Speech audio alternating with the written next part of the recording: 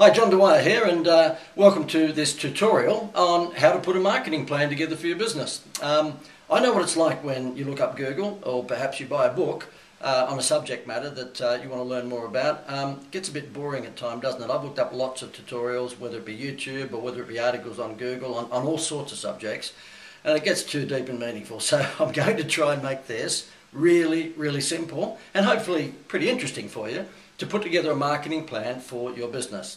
Number one, what you need to do is determine, are you a business to business company, in other words your clients are other businesses, or are you a business to consumer company? Once you've done that, then you sit down and start to put together your business plan. And if I ask most businesses when I first meet them, who's your target audience, normally they say to me, oh well, anyone with a pulse. Look, you know that is not the case for your business. You know you have a particular target audience that you should be looking for.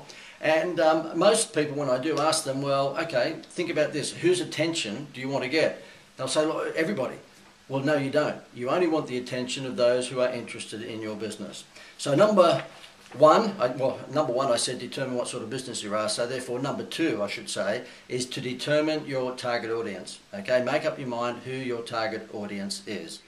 Okay, so how do you identify your target audience? Pretty simple. Just work out how old they should be or how old they are, whether they're male or female, what sort of income levels do they have, what's their family situation, are they married, are they perhaps single, are they a university student? It's basically called geodemographic profiling, so you need to determine very clearly who your target audience is. So for example, if you were a hardware store, I'd say it would be pretty unlikely that little old ladies would be your target audience. Okay, so that's as simple as that. It's just a matter of determining who your target audience is. The other thing that you need to do, of course, is to determine at the moment, are you collecting customer details?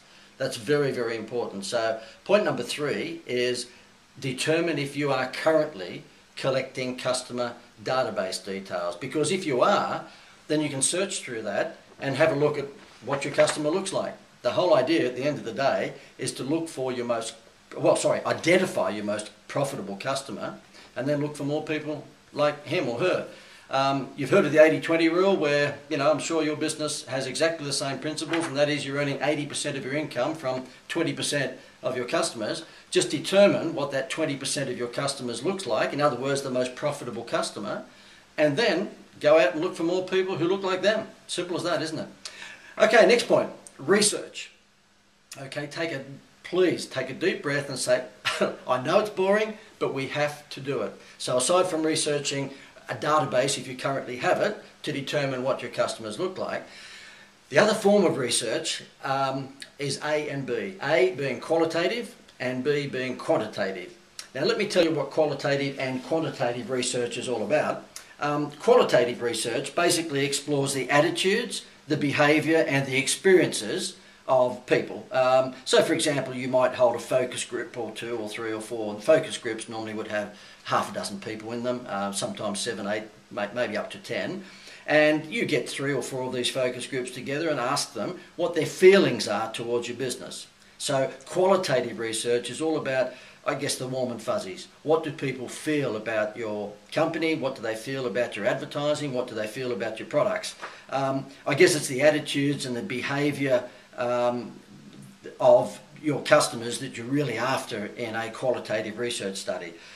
You've probably been invited to 1 or 2 of them yourself. You've probably been asked over the years, would you like to be part of a focus group where they ask qualitative questions about a business or a product. I've been to a couple back in my early days for Cadbury chocolates. Our quantitative research generates statistics through the use of large-scale survey research. So for example, you might use methods such as questionnaires or structured interviews. If a market researcher has stopped you in the street at any time, you probably know what I'm talking about, or if you've filled in a questionnaire which has arrived through the post, you know what I'm talking about. Basically, quantitative research is getting the choices, the opinions of people on a large-scale basis. I'm sure you've had your dinner interrupted by some Indian call centre asking what you thought of a particular consumer product. That's what quantitative research is all about. They call it quantitative because it has a large quantity of people giving responses. Look, at the end of the day, you really do need to know responses from your customers or from your prospective customers on both sides of those fences, okay, of that fence. So you need qualitative research, and that is, I would suggest you run maybe 3 or 4 groups of half a dozen people and get them in a room and provide them with a, wine and perhaps a few canapes and tapas, and just ask them some questions about what they feel about your products or services, so you get an understanding of, I guess, their emotional attachment to your business or your products. And then the other form of advertising, the other form of research is quantitative, where you get a whole bunch of people respond to specific questions about your products or services. Now, the other form of research that you need to do is competitive research. In other words, research on your competitors. So if you happen to be a carpet cleaner, have a look at what your other carpet cleaning companies are doing with regards to providing services, or what they're doing with regards to their advertising, their marketing. It's very important for you to know what your competitors are doing. Okay, now, next thing that you need to do when it comes to putting together a marketing plan is to determine when and how you're going to market. Let's start with when. Do you have a seasonal product? In other words, if you're in the swimming pool business, then you know better than anyone that there is a seasonal aspect to selling swimming pools. If you're in the air conditioning business, you probably know the same thing. So I guess if you're a fish and chip shop, you would know that Fridays are by far and away the biggest day of the week as far as fish and chips are concerned. So my philosophy is that most of the time you should go duck shooting in the duck season. So I often say that a 10% increase in December, that is pre-Christmas, is for most businesses worth a 100% increase in January. So my philosophy really is go duck shooting in the duck season. So determine when you're going to market. In other words, chase the dollars when they're around if you're a seasonal operator. For example, I used to look after a shopping centre in a country town in Australia, and we only sent out our letterbox brochures and did our press and radio advertising predominantly on a pay week, a mining pay week. This was a mining town, and most of the guys that were working in the mines got paid, well, all of them got paid fortnightly. So it was silly for us to put out our shopping centre catalogue on the off week. We would put it out on the Wednesday when they were paid every fortnight and reap the benefits. So we knew when to advertise. Now, in terms of how to advertise, you need to determine that as well. Do you advertise in print? Do you advertise via DM, as in direct mail?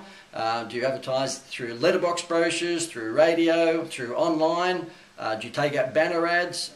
Social media? Do you get involved with Facebook advertising? Do you do Google AdWords? Do you create a publicity, like a PR campaign? So you've got to determine, of course, when you advertise, and then you've got to determine what media, what measures you will use, what communication tactics you would use to communicate your sales message. Okay, so now we come to a really, really important part, and because you wouldn't expect me to do anything but give this a big crescendo build, because now we come to, you got it, your wow factor. You have to have your wow factor. Anybody in the advertising industry will probably tell you that it's a USP, okay, it's a unique selling proposition. I disagree. I think a USP is yesterday. You have to have a wow factor USP. So if you've got a product or service where you think it's got a unique selling point at the moment, just lift that up a notch and do something, create something that's a wow factor USP. And examples of that, of course, are Woolworths, 4 cents a litre off their petrol, Harvey Norman, the furniture and white goods retailer and computers, 2 years interest-free, McDonald's Happy Meal has a free toy, and so on and so forth. It may, I'll come back to the carpet cleaner again. The carpet cleaner might have, we will show you how good our carpet cleaning is by giving you a free room for every room that you book. Okay, so you've got to think of your wow factor. So whatever it is, determine what your wow factor is before you go out there and start marketing your products or services. That is so important. Otherwise, you'll be in a sea of sameness. Okay, you'll be out there with all of your other competitors looking exactly the same. Now, the other thing that you need to do, very, very important, this next point. So if you're taking these down, well, you don't need to take them down. I'm giving you a tutorial booklet that comes with this as well. So you don't need to take notes. That's good. You have to become the expert. Now, I often say at my seminars when I'm talking to my clients, Steve Irwin was not the only crocodile expert in the world, but as far as we were concerned, well, Steve Irwin was the crocodile man. He was the crocodile hunter, and if you wanted to know anything about crocodiles, you would Google Steve Irwin's name, wouldn't you? Likewise, at the moment, the master chefs that are behind the MasterChef TV phenomena, they're not the only cooks, they're not the only chefs in the world, but at the moment, because they have marketed themselves as the expert, we all go and buy their books at the supermarkets or in the bookstores. They are, as far as we're all concerned, the chef experts. And here in Australia, from a gardening point of view, any Australians watching this would know Don Burke. He's a gardening expert. Now, he's not the only gardening expert in Australia, but as far as 9 out of 10 people are concerned, if you ask them who is the expert in Australia when it comes to gardening, they would tell you that it was Don Burke. And so on and so forth. I could talk about Gordon Ramsay when it comes to cooking, and the Naked Chef from out of the UK. You've got to become the expert at whatever business you're in, and that's very easy. You just promote yourself as the expert. Now, you would not be part of my program had I said to you that, well, I'm okay at marketing. No, I believe wholeheartedly that I'm an expert at marketing, and that's what I promote myself as. I promote myself as the wow factor guy showing you how to increase sales for your business, and I attract clients because of that. Okay, next point.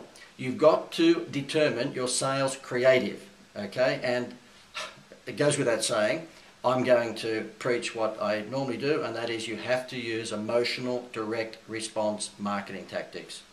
Now, unless you're Coca-Cola or McDonald's or Kodak or Walt Disney, I'm guessing you don't have tens of millions of dollars of budget to spend. If you're a small to medium-sized business, you need to get $1 back for every dollar you spend, or you'd love to get $2 back for every dollar you spend on marketing. Now, the way to have a good chance of doing that, aside from what I've already told you with, determining your wow factor, is that you need to follow the emotional direct response formula. And number one is you have to highlight to your target audience what their problem is. Okay, so for example, if they're overweight, you would be saying, are you overweight and embarrassed to go to the beach this year with your swimwear? And then number two, you exaggerate that problem, and you would say to them, well, look, it isn't going to get any better unless you do something about it. Number three, you provide the solution, and that solution might be a dietary program, it might be an exercise program, but you highlight the solution. The next point is that you provide them with proof of your product's benefits, and so therefore that normally comes through testimonials, and you'd be very familiar with those in the weight loss industry. And last but not least, you provide a call to action, and the call to action normally is ring this phone number or go to this website. So just take note of those again, whatever product or service category that you're in. Number one, identify the client's or the prospect's problem. Number two, exaggerate that problem. In other words, make them feel that they desperately need a solution to that problem. It isn't going to get any better unless they actually look for a solution. And then bingo, the next point is, of course, you provide them with the solution. Next point, provide them with proof, which is normally testimonials. And the next point, call to action. Let me give you an example of that. Let me see. Let's say you're a builder, okay?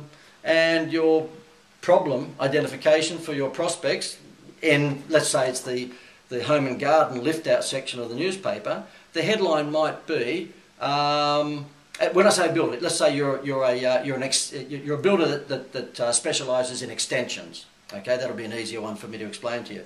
And so therefore, you put on granny flats, or you put on extra rooms in the home, and you're after people that are looking for extensions. Well, your headline would probably be, is your house too small and you need more room for your teenagers? Or are you intending to invite your parents to live with you? Or it could be just the headline that, is your home too small? Simple as that. And then you exaggerate the problem by saying, well, things aren't going to get any better unless you look at either leaving your home, which you won't want to do because it's your family home, or you think about a cost-effective way of increasing the size of the home. So therefore you've exaggerated the problem for them. Now you give them the solution. ABC extensions can provide you with the solution for less than X dollars. Then you provide them with some proof, which would be a testimonial or 2 or 3 of people who have had you build extensions to their homes. And then, of course, the last thing, call to action. Call this number or go to the website. So it's pretty simple, isn't it? And what's called, it's what's called, I should say, emotional direct response marketing. So make sure that whatever you do, you use that formula when you're thinking about putting a campaign together. Just sit down and make sure you tick all of those 5 boxes. Okay, so look, that's essentially the components of my tutorial for putting together a marketing plan. I told you right from the outset of this video that I was going to try and make this as simple as possible for you to follow, because I know what it's like in business. I mean, you've got lots and lots of other things to do outside of marketing, but I think you probably recognise that marketing just about is the most important thing, aside from having a good product or service, of course. But marketing is more important than your IT, it's more important than I guess your bookwork. It's more important than almost anything, because without good marketing you won't have any sales, you won't have any customers. So look, I just hope that that particular list of things that you need to go through when you're putting a marketing plan together is a benefit for you, a benefit to you, I should say. Let me just finish off though by giving you some other tips, some other marketing tips that you should be considering when you're sitting down to put a marketing plan together. Number one, do you have a website? And I hope you do, but I can understand some businesses just haven't got around to doing that at the moment. And if you don't have a website, please, for goodness sake, do yourself a favour. You have to have a website. You can imagine that, you know, any person these days that wants to deal with your business would be expecting that you would have a website. It's just an expectation. It's pretty much, you know, it's, what can I say? There is no excuse for not having a website now. If you can't afford a 5 or 6 or 7 page website, think about having just a landing page. And a landing page is just a 1-page website. Now it might scroll for a number of pages, so it might go 2 or 3 pages, and I'm sure that you've probably landed on landing pages yourself from time to time, but they are very inexpensive to put together. Just a matter of just Googling landing page designers or website designers, and you'll come across a whole bunch of them. If you need any help in that regard, let me know. But if you don't have a website, just put a landing page together to start with, and that'll get you out of trouble. The other thing I think that you should definitely ask yourself, and that is, am I collecting a database? Now, I often give the example of my wife and myself going to a restaurant, in fact any restaurant, and have we ever been asked for our name and email address? No, absolutely not. There may have been a fishbowl near the cash register from time to time with a crummy little sign that says you could win a dinner for 2 if you put your business card in there, and it always has like 6 or 7 or 8 business cards because nobody ever sees it. But the easiest thing in the world for a restaurant is to have the waiter or the waitress come up at the end of the meal and give you the bill and say, look, here's an entry form for you to win for your entire family and friends, up to 15 people, a dinner in our restaurant. We give one away a month. Now, just fill this in as you get your MasterCard out, and you're in the draw. And I would go as far as to say that if it was my restaurant, I would make sure the waiter or the waitress just about insists that that form is filled in. Can you imagine how valuable the database will be for that restaurant? As I've said many times over, if that restaurant was being sold at any time, and they got $500,000 for the restaurant based on their trading figures, I reckon you could add another $100,000 to that sale price if they said to the purchaser, look, how would you like 14,800 names and email addresses of all the people that have dined at this restaurant? Can you imagine how valuable that database would be?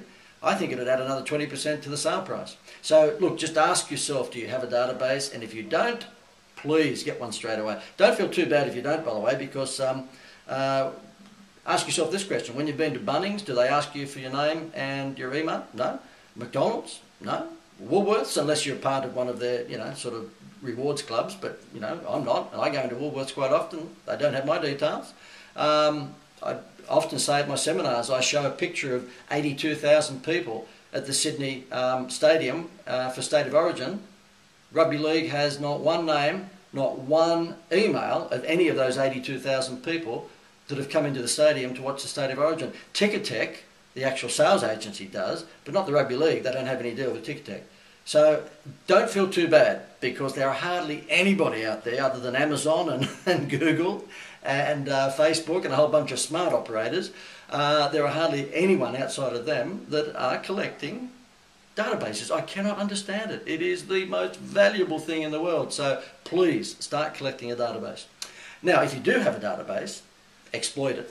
In other words, just don't let it sit there. Make sure you send out newsletters. Newsletters are a wonderful way of keeping in contact and communicating with your database. And even if it's only a 1 or 2 page email newsletter, just send out a regular newsletter to your database. Keep in contact with them. And of course, if you have any fantastic expos or sales coming up, then do likewise. Make sure that you communicate that to your database. It's no good having a database if you don't use it.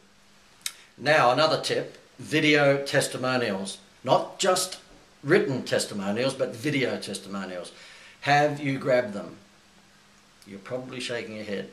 Make sure you get as many video testimonials as you possibly can, because can you imagine how much more compelling your landing page or your website would be with video testimonials? Just jump onto YouTube and you'll see just how easy it is. It's just a matter of getting your little digital camera out and throwing it in front of your customers when they come into your store, or they come into your business, or they come into your office. If you're a business-to-business company, just if you've done a fantastic thing for someone, and let's hope you do because you're running a fantastic business, just grab the camera and say, look, do you mind if you could just say a couple of nice words about how we treated you or how the product or service was?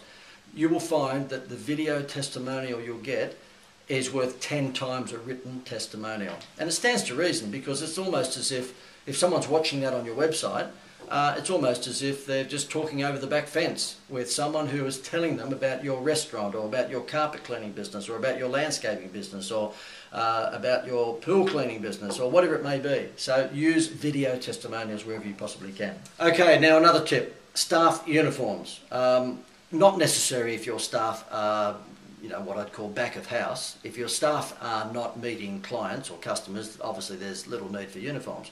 But if you're in the business where staff are meeting your clients, then think about uniforms.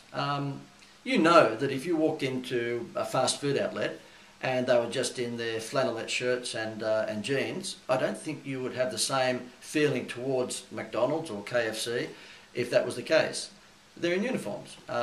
If you walked into a hospital, I think you would expect to see the doctors and nurses in uniform. So just consider what a uniform could do in terms of the ambience and the personality for your business. I caught a cab the other day and I was blown away. The cab driver just had a sort of a khaki shirt on with little lapels here, almost like a, I don't know, it was almost like a military shirt, a military uniform.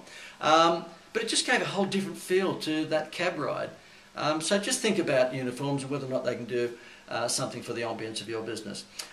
Sales tactics, do your people over-deliver? You know, if you're a rent-a-car business, do you put a box of Rose's chocolates in the passenger seat when someone's, you know, renting your vehicle? And that's not a wow factor as such, in that would make you go and get that rent-a-car. So I'm not talking about a wow factor, because I doubt very much whether a box of chocolates would make you, you know, choose one rental company over another. But certainly if you got in the rent-a-car and you turned the ignition on, you started to drive and you looked beside you and there's a lovely complimentary note with a box of chocolates there, I think it would make you feel pretty good about that rent-a-car. So just ask yourself, do your salespeople go above and beyond the call of duty with little extras like that? And in terms of your staff, do you motivate them? I have to say that if, you know, you've got a whole bunch of salespeople and there's not a bonus system, an incentive system built in, well, you've got to think about that. Salespeople are born to be motivated by incentives, so just make sure you have an incentive for your salespeople. And by the way, if you're the expert, make sure that your sales staff are also the experts. So even though Steve Irwin, who I've brought up before in this tutorial, has sadly passed away, if you go to Australia Zoo now, you will find that he very cleverly trained a whole bunch of people under him to be, guess what? Experts. And so therefore, while Steve unfortunately is no longer with us, every single staff member at Australia Zoo comes across as an expert. Now I know that because I took my family there not so long ago, and we were so impressed with the fact that everyone within the zoo not only had fantastic uniforms, but they also were all coming across as experts. Okay, now another tip. Give yourself a, what would you call it? I guess, well, yeah, give yourself a health check. have a look at your marketing at the moment and determine if your marketing has all of the ingredients that I've discussed in this tutorial. Have a look whether or not your marketing is based on proper research. Have a look at whether or not you are targeting the right people, as in your most profitable customers. Have you identified your most profitable customer and then you're looking for more people who look like him? If you're not, then get back and have a look at that research. Are you using the right media or communications? Are you using television or radio or direct marketing? Are you using letterbox brochures? Are you using the most cost-effective communication tactics to get to your customers? Facebook advertising, for example, I quote a number of times, it blew me away recently. Even I didn't realise just how powerful Facebook advertising is. I had a seminar on the Gold Coast and I ended up getting well above what I expected in terms of registrations. I think we were expecting maybe 200 registrations. We got 338 registrations, and a third of those came through Facebook advertising. And all we did is that we laser targeted people in Brisbane and people in the Gold Coast, because the seminar was on the Gold Coast, whose Facebook profiles indicated that they had an interest in seminars, an interest in small business marketing, an interest just in small business. So therefore we targeted through that demographic profiling only people in Brisbane, because that was within an hour's drive, and people on the Gold Coast whose profiles in their Facebook page had indicated that they had a desire to learn more about small business. You know what? We got a third of our registration, so that's a third of nearly 340 people came through Facebook advertising. And you know what it cost me? Less than $50 a day. We just put a $50 budget against it per day, and I think we ran it for 8 days. So for $400, I had 100 and something people in my conference. Unbelievable return on investment. So think about the sort of marketing that you're doing, and is it cost effectively bringing you customers or sales? And obviously the easiest way to work that out is determining what your cost per sale is, the amount of dollars you spend on advertising versus the amount of sales that you make from it. Free. Okay. Normally you get people's attention when you yell out free. It's a pretty powerful word. In fact, I think next to fire, it's about the most powerful word in the English language. And I won't yell out fire. If you use free in your advertising, you will be amazed at the response level you get. Whether it be a free report, or whether it be buy one, get one free, or whether it be a free bonus of any sort, consider that as a component of your marketing. Now, it may be your wow factor, or it might be additional to your wow factor. But consider what you can give away for free, or how you can use the word free in your marketing, and you'll be blown away with the response levels that you get when you use that magical four-letter word. Sorry, how many fingers? Four-letter word, free. Benefits. Another tip. Benefits. Now write that down if you've got a pen in front of you. Don't advertise your features. Advertise your benefits. And I'll give you an example. I have a client who happens to be in the weight loss game, and they have shakes.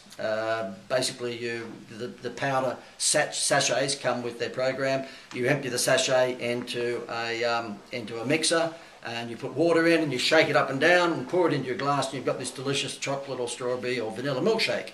Now, they've got a great business, but they were marketing the features of that product. And it is a medically endorsed product, and so therefore they were going out of their way to be rather anal, I guess you would call it, specific in terms of the medical features of this product. You know what? Jennifer, Susan, Catherine, Bill, Charlie, Tom, who are overweight and want to lose weight, they're not interested, at least in the first instance, they're not interested in the features. They're just not. They want to know that if they take this shake, it'll lose kilos, it'll lose weight for them. And so what I've convinced this particular client to do is to make sure that their headline and their sub-headline and the first part of their body copy in any print advertisement is all about the benefits. So it would be, are you overweight? In other words, deliver the problem, and just don't know what to do about it because you've tried everything else. Now we come into the solution. How would you love to enjoy a tasty chocolate shake and lose up to 8 kilos in the first 4 weeks? Now you've got a pretty powerful headline. Then as you get into the description of the product and what it's all about, then of course you can bring up the features. But highlight the benefits more than the features. People are wanting to know, what is it that I'll get? What's the feeling and what's the enjoyment? What are the benefits I will get from your product or service before you start getting into what normally are boring features? Okay, so look at the benefits, not the features. Okay, now the other tip is to create a sense of urgency. Whatever you do, don't let your marketing messages get out there without a sense of urgency. Now, the sense of urgency can be that you've only got a limited amount of stock, or the sense of urgency could be that it's only available until Friday at 5 o'clock. Normally, it's either limited quantity or limited time. So if you were selling, for argument's sake, a refrigerator, you wouldn't just have a refrigerator with a price and the benefits and features.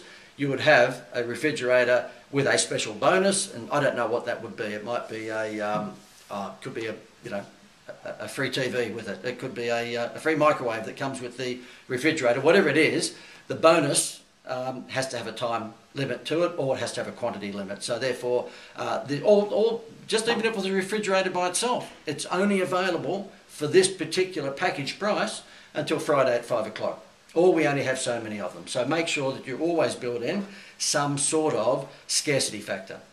Another tip, repetitive trade. Now, think about it. Are you in a business that you can stimulate repetitive trade? And I've often said to people, I just loved the time that I was involved with the football cards. I, in the 90s, had the business that took over from Scanlon's Bubblegum, and we snared the pretty much most of the major licenses for bubblegum cards. And so whether it was the Batman movie coming out, or Jurassic Park, or Disney's Aladdin, or the NRL Rugby League, we had the bubblegum card license. And the great thing about that was that I could give out a whole lot of free little cardboard cards with the Sunday paper. So let's say it was in the Rugby League instance, the kids would get mum and dad to buy the Sunday paper, and I would get the Sunday newspaper to hand out free Mal Meninga and Alfie Langer cards, I think it was, back in the 90s. And then of course the kids would get a taste test of these cards and have to run off to the news agency and spend $2 to get the packet of football cards, my packet of bubblegum football cards. And of course inside each packet were 6 or 7 cards. There were about 250 to the set, which meant they would have to come back and keep on buying my $2 packs of cards to collect the whole 250 cards in the set. What did that do? I benefited from continuity.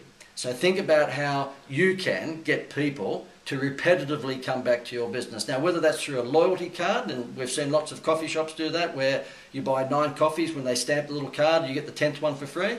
Or whether it be that you can set up a reward system where they get points every time that they spend a certain amount of money with you, and they can redeem, once they get to a certain level, they can redeem those points for a free gift or a bonus. But whatever it is, try and think of a way that you can repetitively get people to return and buy your product or service. I often say for tradesmen, for example, a lawn mowing guy that would come and basically do the hedges and gardens and mow the lawn, why wouldn't he try and stitch up a customer by giving them a coupon book of 6 months worth of lawn mowing? And they get a 20% discount for that. Now, I know that I keep on going on about, look, I don't want you to market on price, but at times like that, when you can stitch somebody up for 6 months, it is worth giving a 10 or 20% discount, for goodness sake. Because otherwise, really, the guy that does our lawns, we just ring him up when we want, but if there was someone that was smart enough to put another leaflet in our letterbox, who knows, we might swap. I don't think we would, we're pretty happy with our guy, but I'm just saying that if you wanted to stimulate repetitive trade and loyalty, why not offer some 6-month bulk discount if they commit to 6 months? Now, in terms of repetitive trade, I'm sure you've heard that it costs about 7 times more to get a new client than it does to keep the existing one. So it pays a lot of dividends to do whatever you need to do, and maybe give away 20% of your margin to retain the current customer, because it'll cost you a lot more than that to replace him. Couple more and then we're done. Mystery shoppers. Try and make sure that you get some mystery shopping done for your business, okay? Because you might find out things that you just never knew were happening.